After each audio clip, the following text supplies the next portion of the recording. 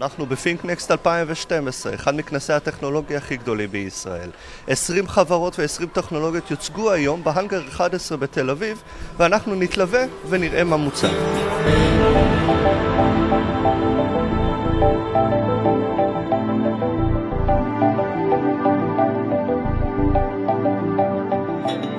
הפרויקט הזה של קליפלטס הוא בעצם טכנולוגיה שמשלבת בין תמונת סטילס לבין תמונת סרטון וידאו.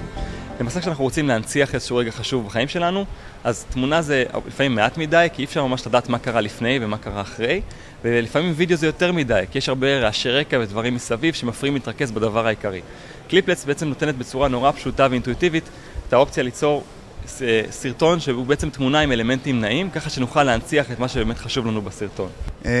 אנחנו מבינים שהטכנולוגיה היום בעצם מכתיבה לנו את האופן שבו אנחנו מתנהגים, ואנחנו אומרים, עד כאן, הטכנולוגיה צריכה להתאים את עצמה להתנהגות הטבעית של בני האדם. Augmented Reality בעצם זה שילוב שבין המציאות לבין מידע דיגיטלי שמולבש על המציאות, על המסך שאנחנו מסתכלים עליו או למחשב.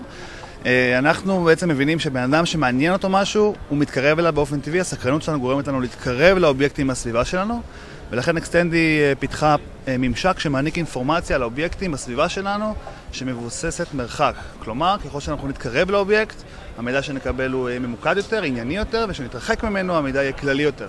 Well, we have had a terrific momentum with Connect for Xbox. We have sold nearly 20 million units since we launched in November of 2010.